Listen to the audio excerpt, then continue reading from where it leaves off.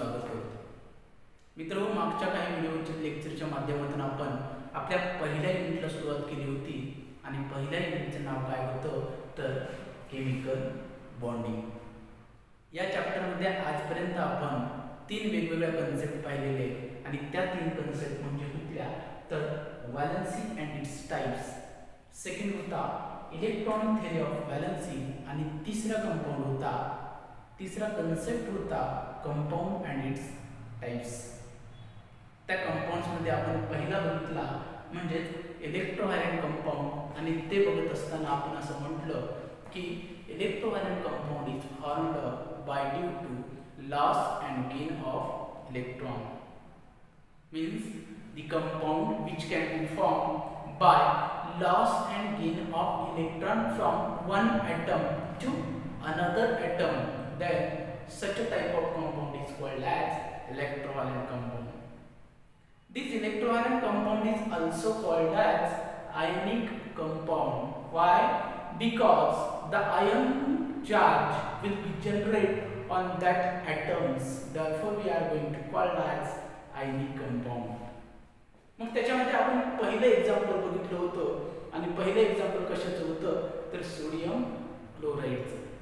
ते एक्झाम्पल तुम्हाला समजलेलंच असेल. So in this lecture we will going to take one another new example and that example is nothing but second example of इलेक्ट्रोव्हॅलेंट compound and that example is MgO. And MgO is nothing but magnesium chloride. Magnesium chloride. Now this magnesium oxide. Magnesium oxide. This magnesium oxide compound will be divided by 2 different atoms, and these 2 atoms are nothing but first one is magnesium and second one is oxygen. मग मॅग्नेशियमचा atomic number आपल्याला माहिती आहे. मॅग्नेशियमचा atomic number आहे 12 आणि त्याचे electronic configuration आहे 2 8 आणि 2. ऑक्सिजनचा ॲटॉमिक नंबर आहे 8 आणि त्याचे इलेक्ट्रॉनिक कॉन्फिगरेशन आहे 2 आणि 6. When we will going to see the atomic numbers and their electronic configuration, at that time we observe that in outermost orbit of magnesium and in outermost orbit of oxygen there will be a lack of electrons for complete octet of such elements. In magnesium atom requirement of another 6 electrons to complete their octet, while in oxygen requirement of 2 electrons to complete its octet. So what happened? The 2 electrons from magnesium atoms will be going to combine into oxygen, and this process is called as loss of electron. Magnesium काय करतोय तर त्याच्याकडे असलेले 2 electron ऑक्सिजनला देऊन टाकतोय आणि त्यामुळे काय होतंय तर ऑक्सिजनचं अष्टपूर्ण होतंय. कारण ऑक्सिजन ॲटमकडे अगोदरचे असलेले 6 इलेक्ट्रॉन आणि मॅग्नेशियम कडून मिळालेले 2 इलेक्ट्रॉन, त्यामुळे 6 आणि 2 त्याचं अष्टपूर्ण होतंय. जर आपण याला डॉट स्ट्रक्चर मध्ये जर बघायचं झालं तर मॅग्नेशियम त्याच्या आउटर मोस्टला असलेले हे 2 इलेक्ट्रॉन, दुसरा ॲटम आहे ऑक्सिजन त्याच्या आउटर मोस्टला आहेत 6 इलेक्ट्रॉन. मी क्रॉस मार्कने दाखवतो हे इलेक्ट्रॉन, हे 6 इलेक्ट्रॉन. मग मॅग्नेशियम काय करतोय याच्या जवळ असलेले इलेक्ट्रॉन्स लॉस करतोय, तर ऑक्सिजन काय करतोय इलेक्ट्रॉन्स गेन करतोय. So magnesium lost its 2 electron, this one and this one, and these electrons will be combined into oxygen. Therefore the octet of oxygen is complete. Now let me are going to count 1 2 3 4 5 6 7 and 8. It means that octet of oxygen atom is complete. Therefore in this example what happened, आपल्याला एक गोष्ट लक्षात आली, या example मध्ये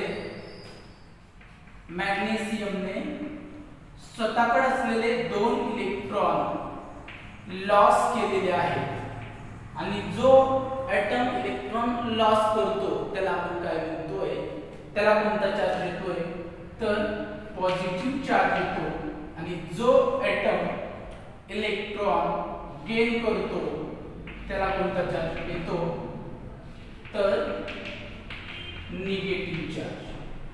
या example मध्ये मॅग्नेशियमने स्वतःकडे असलेले 2 इलेक्ट्रॉन ऑक्सिजनला दिले, त्यामुळे मॅग्नेशियमला आपण पॉझिटिव्ह चार्ज देतोय आणि ऑक्सिजनला निगेटिव्ह चार्ज देतोय आणि शेवटी पॉझिटिव्ह आणि निगेटिव्ह या दोघांच्या कॉम्बिनेशन मधून आपल्याला एक न्यूट्रल मॉलिक्यूल फॉर्म होतोय आणि तो न्यूट्रल मॉलिक्यूल म्हणजेच magnesium oxide.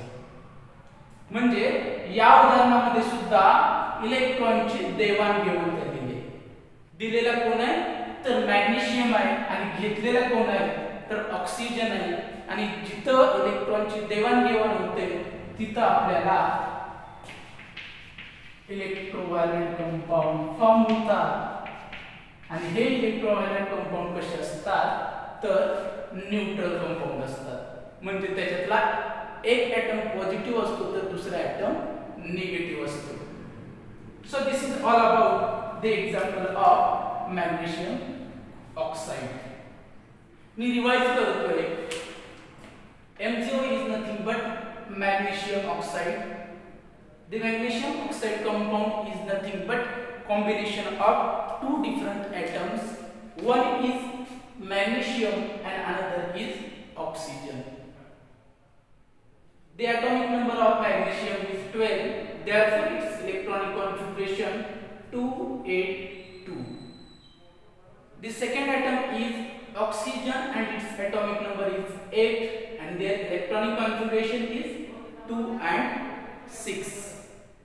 If you see the outermost orbit of those atoms, then we will going to observe that both atoms incompleted its outermost orbits. Therefore there will be a chemical combination take place.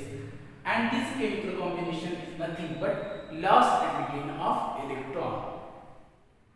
Magnesium स्वतःकडचे 2 electron ऑक्सिजनला देतो आणि तिथे आपल्याला इलेक्ट्रोव्हायलेंट linkage form होतो आणि 2 electron दिल्यामुळे मॅग्नेशियमला positive charge येतो, ऑक्सिजनला negative charge येतो आणि ज्यावेळेस पॉझिटिव्ह आणि निगेटिव्ह चार्ज जनरेट होतात त्यावेळेस इलेक्ट्रोस्टॅटिक फोर्स ऑफ अट्रॅक्शन तयार होतो आणि त्यातून आपल्याला न्यूट्रल कंपाऊंड भेटतो आणि तो न्यूट्रल कंपाऊंड म्हणजे magnesium oxide.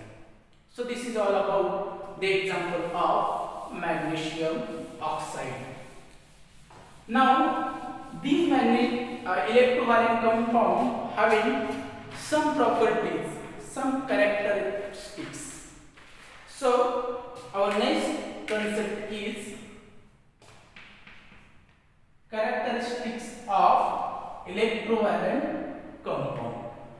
The first characteristic is electrovalent compound dissolves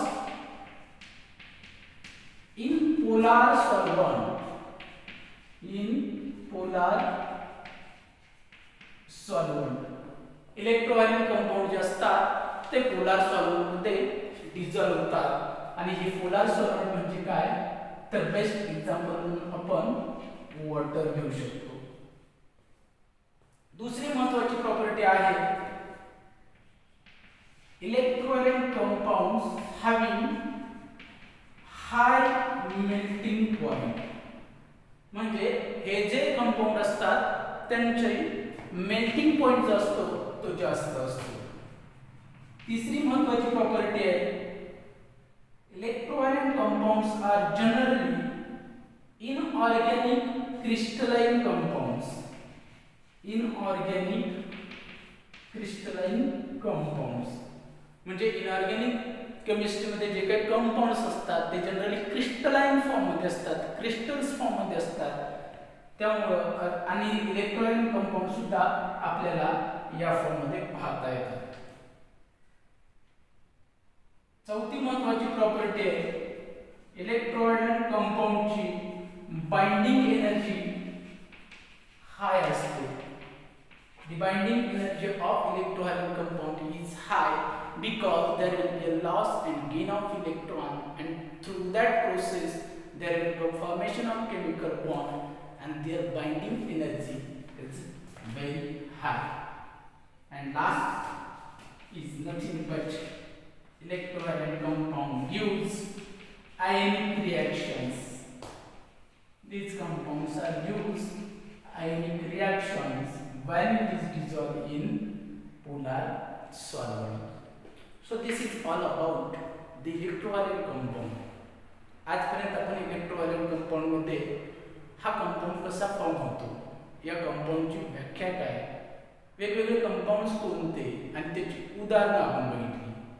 उदाहरणं बघत असताना पहिले एक्झाम्पल सोडियम क्लोराईड, त्यानंतर मॅग्नेशियम ऑक्साईड आणि तिसरं महत्त्वाचं एक्झाम्पल कॅल्शियम क्लोराईड हे तुम्ही घरी करायचं आहे होमवर्कला. आणि last nothing but characteristics of इलेक्ट्रोव्हायलेंट compound हे आज आपण बघितलेले. इथपर्यंतचा भाग आज आपण इथंच थांबवतोय. या भागाचा पुन्हा एकदा तुम्ही अभ्यास करा, नक्कीच हा भाग तुम्हाला समजेल. पुढच्या लेक्चरपासून आपण टाइप्स ऑफ कंपाउंड मध्ये दुसरा टाइप्स म्हणजेच कोव्हॅलेंट कंपाउंड हे बघूया. तोपर्यंत इथंच थांबूया. थँक्यू.